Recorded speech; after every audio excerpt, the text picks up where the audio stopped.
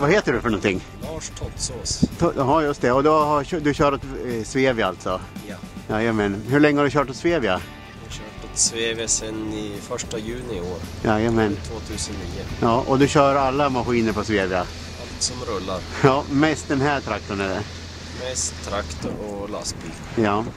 Och du körde den här L70 med en klappskopa alltså? Ja, det gör jag. Ja, vad ser du för några fördelar med klappskopan då?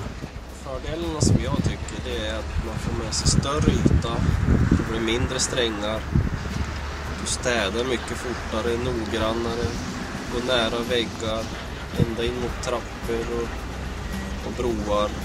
Du får med stora mängder snö på ett drag om man säger. Ja, och du kan ju naturligtvis använda den som en vanlig skopa också då? Ja, jag kan ju ändå gå in på ett ställe och bära med mig snön därifrån. Ja. Jag blir mer flexibel än med ett blad. Då måste du lämna snön alltså? Ja. Och man behöver inte tippa ur skopan för varje gång. Utan du kan även använda den.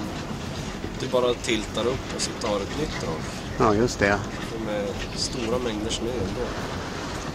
Och du kan använda skopan som ett blad och vinkla klaffarna åt olika håll alltså då? Ja, den blir ju som en plog med lite snö i den. Ja, och så ändrar du vingarna, då är det en skopa? Ja. Ja. Perfekt!